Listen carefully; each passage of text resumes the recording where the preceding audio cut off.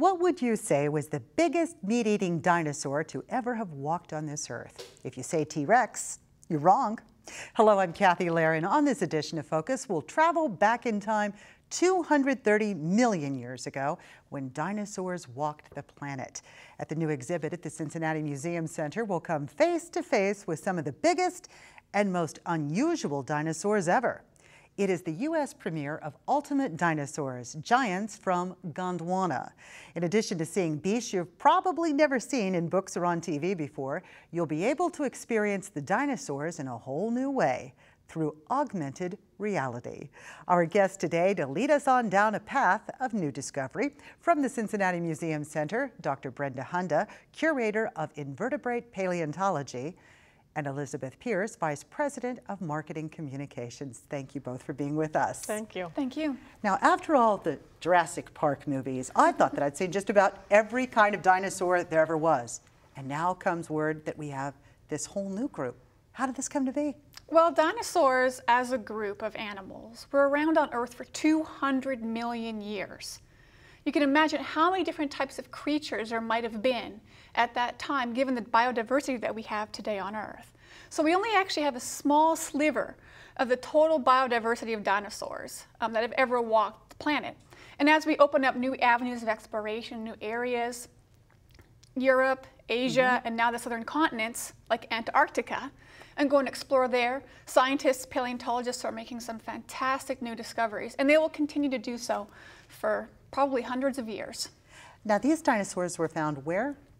These are in the southern continents. Okay. So this exhibit focuses on Madagascar, Africa, South America, Antarctica.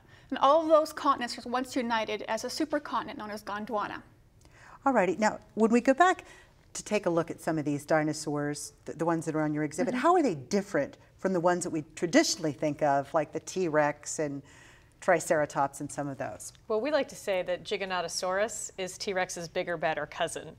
And we, at the end of the exhibition, the T-Rex and Giganotosaurus are kind of squaring off for one another. So you can compare their, what is similar, you know, they both have very tiny arms, but what's different, and that is the types of teeth. And you know, Brenda's the expert on evolution and biodiversity, but I've learned just as a layperson that, you know, life evolved differently in South America and in the southern continents, and therefore these dinosaurs that we thought we knew are actually a little bit different than the ones we know. What's the difference between T-Rex and his bigger, badder cousin? Well, one thing I understand is the difference between the jaw. So the T-Rex jaw Nasty. is supposedly bone crushing. You know, I'm not sure. You have to decide which death you'd rather have. Would you like to be crushed by his jaw, or would you like to be torn to shreds by Giganotosaurus's super sharp teeth? And you know, that's just one of the small differences. How is this area chosen for an exhibit of this magnitude to have the U.S. premiere right here in Cincinnati? Well, I'll let Brenda talk a little bit about the history of paleontology in this area, because it's really important. Well, actually, Big Bone Lake, Kentucky, just about 20 miles south of the river, was a birthplace of vertebrate paleontology in the Western Hemisphere. It actually was the first official vertebrate paleontology dig in 1806 at the behest of Thomas Jefferson. William Clark went down there and collected bones, which were transferred to France and also were given to Thomas Jefferson at Monticello and also held in the East Wing of the White House. Wow. So we have an excellent and important historic place in vertebrate paleontology as a whole. It was the first place in this region in North America. But we also have a really critical role to play in invertebrate paleontology. And anybody who has lived here long enough to go creeking or get stuck at the cut in the hill on the I-75 in traffic sees those big sections of rocks on the side of the road. And those are the deposits of an ancient ocean that was covering most of the United States 450 million years ago. And they're world famous for their fossils. We have paleontologists come from all over the world, have had research for over 200 years in the area, documenting the biodiversity of the oceans at that time. So in essence, it's super appropriate that we would have such an amazing paleontological exhibit here in Cincinnati, because we are world famous for our paleontology. Certainly that's one of the reasons that the Royal Ontario Museum was happy to partner with us, is that they know the work that Brenda and Glenn do, and they know the reputation of this area. And then added to that, we've talked a lot about other special exhibitions we've brought to Cincinnati Union Terminal, is it's a great place to do special exhibitions. We have 15,000 square feet. It's a black box. It's easy to move these exhibits in and out. And you know, we put 200 tons of granite in when Cleopatra came, and now we've got sauropods. How many really big dinosaurs? How many really big dinosaurs do you have there? There are 20 dinosaurs in this exhibition, and their skeletal casts are articulated so you can see what they really looked like, all the bones together. And then we have a number of individual fossils that are also there with us. Now, what's a cast? A cast is essentially a replica. So when you have a bone, you make a mold of it, and then you pour in material, usually like an epoxy resin, which will make a lighter version of a cast. It pretty much makes an almost exact replica of it. And the reason why we use casts is really primarily twofold. The first is when you dig up a fossil, any fossil, dinosaurs no exception, it's very rare to find the entire animal together. The erosion, scavengers after the death of the animal, just the vagaries of time, often eliminate certain elements of the animal. So we have to replace those with things that are anatomically correct or close to.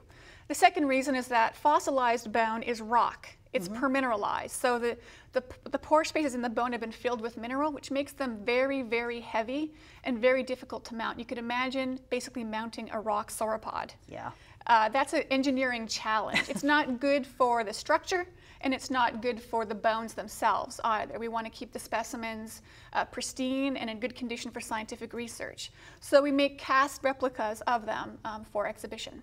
Now we have the cast dinosaurs. We also have an augmented reality experience. Yep.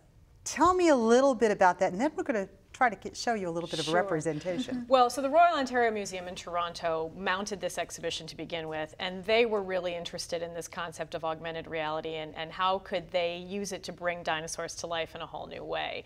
And so there are a couple different ways that it's utilized in the exhibition, and we'll show you kind of how it works from a marketing standpoint. Okay. But it is a special animation that is activated by this marker, and if you have the Ultimate Dinosaur app on your phone, there we go. You can hear him roaring now. Look at that.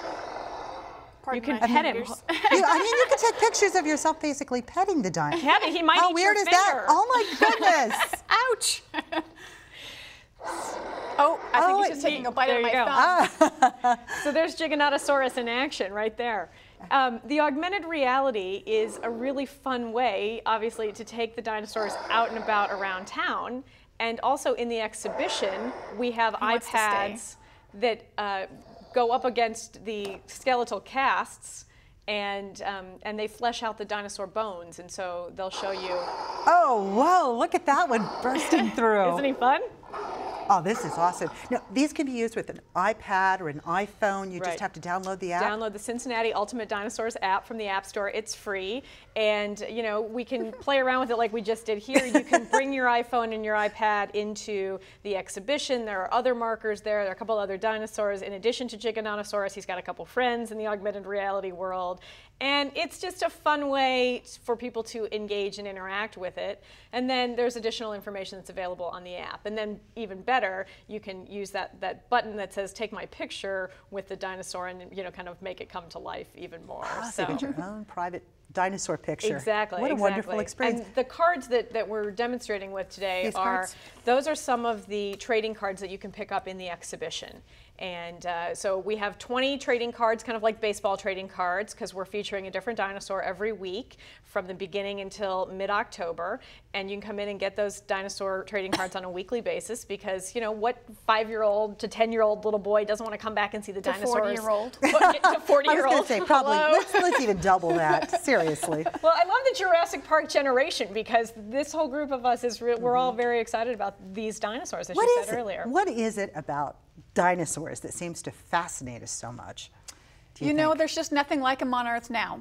I mean, the closest thing we have to a very large reptile, if you will, is like the Komodo dragon. It's not even close to some of the beasts that are 110 feet long that walk the Earth. Yeah, maybe we're lucky. Yeah, well, there is. Exactly. But, you know, they captivate our fascination. We call them the media darling of paleontology. They do a very good service to the science for us. And they show people that the truth is actually stranger than fiction. I don't think if we actually tried to make these creatures up in a movie, we actually could do it. but somehow nature and evolution have a way of creating some very interesting and bizarre forms. Absolutely. And we enjoy them. Is this exhibit at all too scary for young children? No, not at all. In fact, we have all sorts of kids running through it, and they're just shouting with glee and having so much fun. Plus, in addition to, it's got really good science and really accessible science to talk about tectonic plate theory and to talk about all of the background that goes with it for the adults who really want to have that NOVA kind of science experience hands-on and right in their own museum. So it's a good combination. And then we've also got the Ultimate Dinosaur OMNIMAX film, because there are a couple dinosaurs that were literally too big to bring into Union Terminal, if you can think about that. What? And so Union Terminal is huge. We've put them on, now we put them on the 5-story dome of the OMNIMAX Theater. The Argentinosaurus or Futolongosaurus, all these crazy names. How big were these things? Well, there's a femur bone of this guy in the exhibit space, and it's probably 25 or 30 feet long. Yeah, that's a huge one. And that's just his leg bone, right? So that's, you know, it's, but you can see it on the OMNIMAX screen, and you can trace the work of one of the paleontologists in Argentina as he's making these new discoveries, like Brenda said earlier. And so you get another glimpse of Giganotosaurus in action, and then the evolution of some of these dinosaurs into birds, and understand some of those connections a little bit deeper. What are some of the more unusual dinosaurs that we'll see here that maybe we haven't seen before? Well, so I have to consult my my 100 Days of Fun guide, because there are so many, and they're wonderful. I mean, the Carnotaurus is one with almost no arms whatsoever. So you got to think, how is this guy eating or feeding himself? I mean, really big teeth. Gigantic teeth. Which is actually a common theme in carnivorous dinosaurs, this loss of arms. So it's interesting to see that they continue. And, you know, there are some, this guy's name is the Dawn Plunderer, the Eoraptor. He's one of the earliest dinosaurs ever discovered. Okay. Yeah. And then my favorite is this guy back here, who we call Armongosaurus. Armongosaurus. Isn't he cute? No.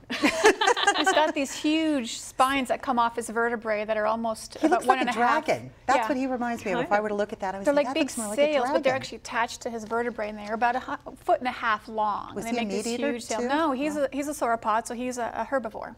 Isn't that amazing too? Yeah. They're so big, and yet they were only eating leaves, right? So it's interesting. They'd have to eat all day. Oh, I guess so. Now, if you go back in time, what kind of dinosaurs were likely to have roamed the Earth right here in the Cincinnati area? Well, you know, one of the major questions that we get at the Museum Center is whether people have found dinosaur fossils in the area. Yes. And the answer is that we won't find dinosaur fossils in the area because the rocks of the right age, the Mesozoic time period, is not represented in Ohio, Indiana, and Kentucky. And that's not because dinosaurs were never here, or those rocks weren't here. We were just exposed for a long period of time, and the rocks that would have preserved those dinosaurs have been eroded away over 200 million years. And so you can imagine that the fauna here in North America would have been very similar to what we kind of think of out west in Utah and Montana. Interestingly enough, even though the dinosaurs are really unique and strange in South America, they still represent the major clades of dinosaurs that we have here in North America. So you're still seeing hadrosaurs, you're still seeing the ornithischian dinosaurs, you're still seeing the big carnivores, and you're still seeing the big sauropods. Similar to what we would have had here roaming in Ohio, Indiana, and Kentucky. We know that dinosaurs occupied every continent on Earth, so we know that they didn't miss us. We just don't have the record here to preserve them. The glacier would have pushed it away? The glacier and other erosion through time, yep.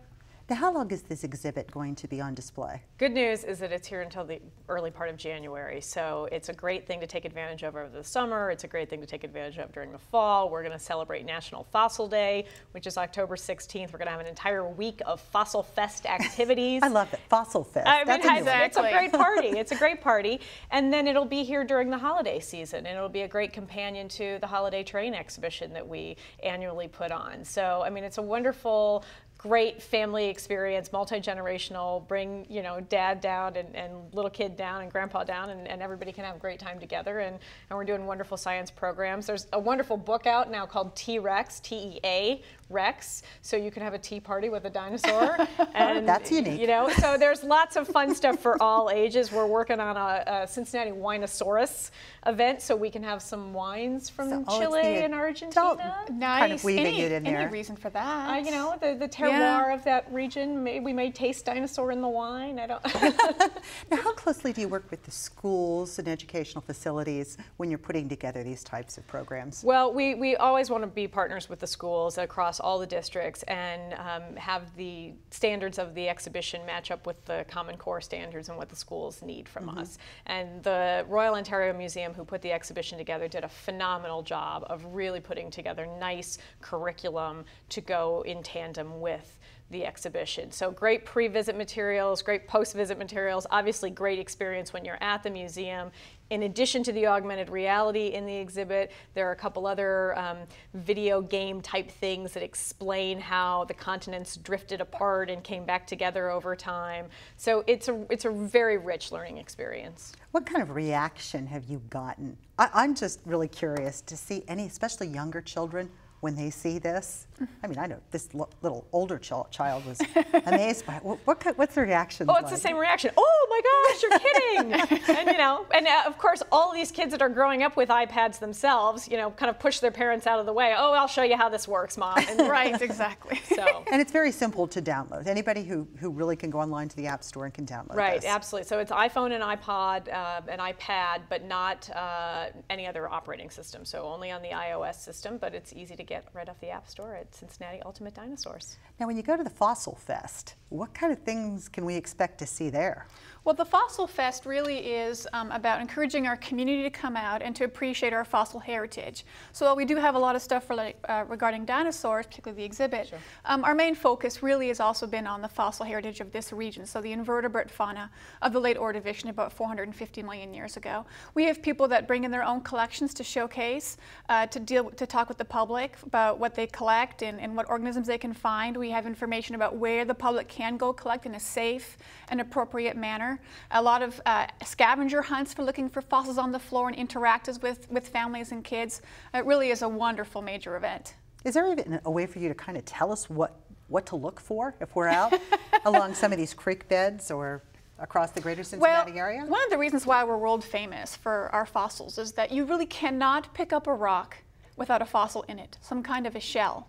Except there's always one smart kid somewhere who manages to do it. But it's very, very rare because our abundance, the amount of different types of animals and just the plethora of them is so outstanding that we really are spoiled in this area. So the kinds of creatures that we're going to be looking for are marine. They're sea invertebrates, so things like clams and snails are more common to most of us. Ancient extinct arthropods called trilobites, which are usually what people go for. They want to get those trilobites. Crinoids, which are echinoderms, sponges, corals, big cephalopods. Some of our cephalopods could get up to 25 feet long. Big cephalopods. So all this is a very biodiverse community of marine organisms. What's the most amazing thing that you have seen that someone has found locally? Well, it's funny because what I would consider to be most amazing is probably fairly esoteric. In the sense that I pick up a lot of brachiopods and bryozoans and trilobites and so forth. We get the big Isotelus maximus trilobites, which is the Ohio State fossil, yes, which is fantastic. But I really like the rare, weird things. And there's this particular group of fossils called conularids. They are sort of a group between sponges and corals, and they have a square exoskeleton. Okay. With sort of a sea anemone coming out the top. And they're very, very rare to find. Usually you find them flat, but oftentimes we can find them inflated. So they look like a big ice cream cone. When I find those, I get pretty excited. No doubt. But it's about this big. It's about the size of a T-Rex tooth maybe. There you go. But they're fairly rare, so. I remember when Jurassic Park and the movies first started coming out, there was a huge rush of people talking about they wanted to be paleontologists. They wanted to go on a dinosaur dig. Are you still seeing that now? Are you still seeing that excitement? Yeah, absolutely. And I still want to be a paleontologist when I grow up, and I am one. I've never wanted to be anything else. And a lot of people that I meet that have a passion or an interest in it didn't realize they could do this going into school, so they went on to other avenues, or didn't know that they could get a job in it. And they went off to other avenues, but they've maintained it as a hobby or a passion, through most of their life. Paleontology is fantastic because I consider it a gateway science. It's accessible, it's fun for families and kids, and it opens up our minds to the appreciation of science as a whole, no matter what area of life you happen to go into, science or otherwise. And so I think people maintain that childhood passion for paleontology, and that usually is focused on dinosaurs, but I challenge everybody to look at the rest of the fossil record, because there's some really cool, funky things in there. Elizabeth, what do you want people to take away from this exhibit when they walk out those doors after seeing dinosaurs? Well, I think it's the passion for science education and that spark of curiosity that, you know, if we could turn out more fabulous people like Dr. Hunda and have people get so excited about learning and continuous learning, I mean, that's the role for the museum to play. So I love that it is lots of families coming and all getting excited across different ages about what they're seeing, and that spark of curiosity that we are igniting with the science education. And, you know, Union Terminal Museum Center is such a unique place in the sense that we have the Children's Museum and the Science Museum and the History Museum there. We have the entire spectrum of learning from the time you are, you know, an infant until you are 95, 96, 100 plus years old. There is something for you to learn and discover and gain insight from it at Cincinnati Museum Center. And the fact that we get to bring these wonderful exhibitions from other partners helps augment what we do on a daily basis. And we hope it just kind of creates that ongoing reason. I got to go back. I got to see it again. I got to learn more about this dinosaur or that dinosaur or some other aspect of our community. Do you find that you have a lot of repeat visitors? Absolutely, and one of the best things is to become a member, so you can, it's a great value, and in particularly with this exhibition, because we are giving discounted tickets to members for the first time, the first entrance into the exhibition, and then once they buy their first ticket to the Ultimate Dinosaurs exhibit, they can come back for free over and over and over again. So you really can continue to do all of that learning that you want to do throughout the summer and into the fall. So it's just a great privilege to be able to share all of this content that we have at Museum Center with our community, and it's a lot of fun. And share with us again why, I mean, this is so amazing. This is the U.S. premiere, and it's right here in Cincinnati.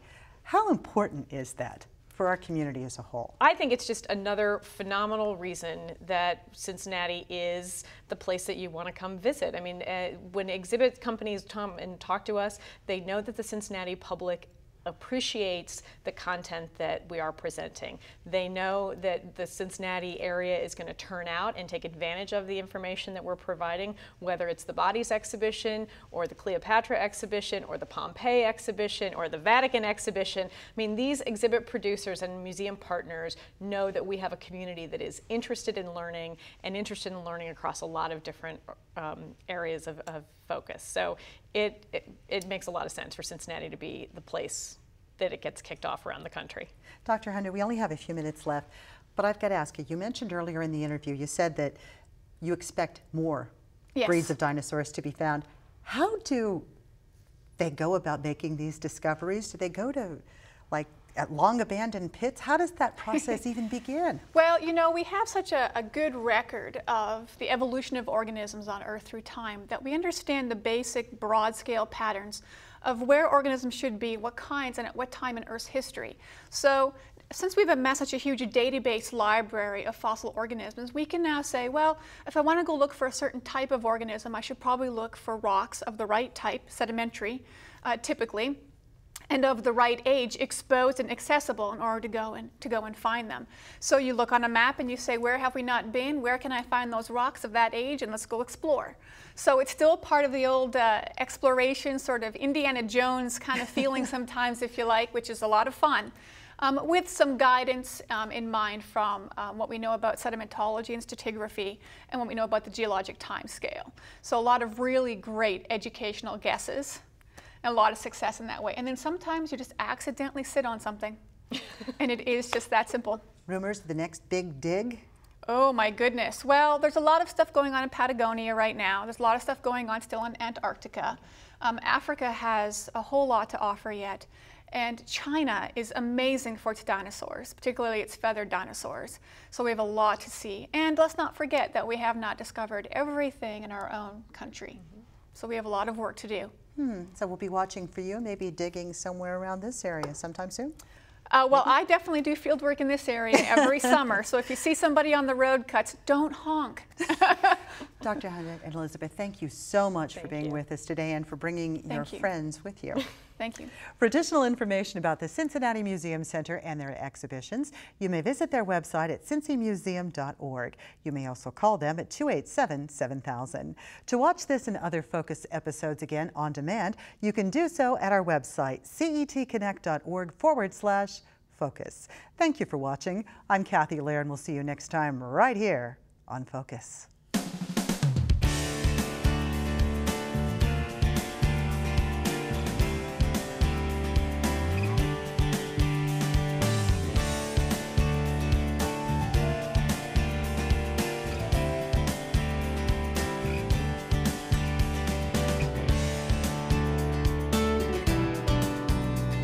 Tell us what you think about the programs we air, or let us know if you would like to see a particular topic on Focus. There are several ways you can contact us. You can send your comments by email to focus@CETconnect.org. You can call us at 513-345-6522. Or you can write to us at Focus, care of Andrew Dahman, 1223 Central Parkway, Cincinnati, Ohio, 45214. Any use or rebroadcast of this copyrighted program or portions thereof is prohibited without the expressed written approval of CET.